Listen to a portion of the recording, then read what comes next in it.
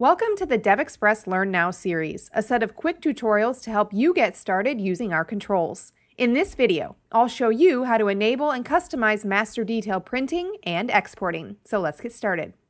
We already have a WPF application that has a grid control showing details.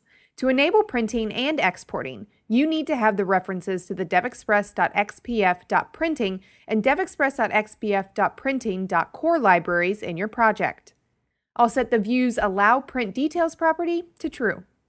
If a detail doesn't contain any information, only its column headers will be printed. You can set the Allow Print Empty Details property to False to print only details that show information. Now I'll add a button that will invoke the print preview of our grid control. It should call the Show Print Preview method.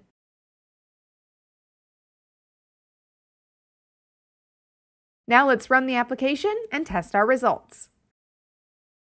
The print preview is a module that shows the preview of the data and allows two specify page options such as paper size and orientation.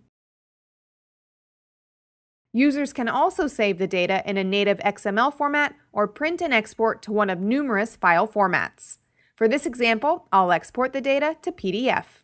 And that's it. We have a PDF document with our master detail data. The look of the document can be customized using multiple options, styles, and templates.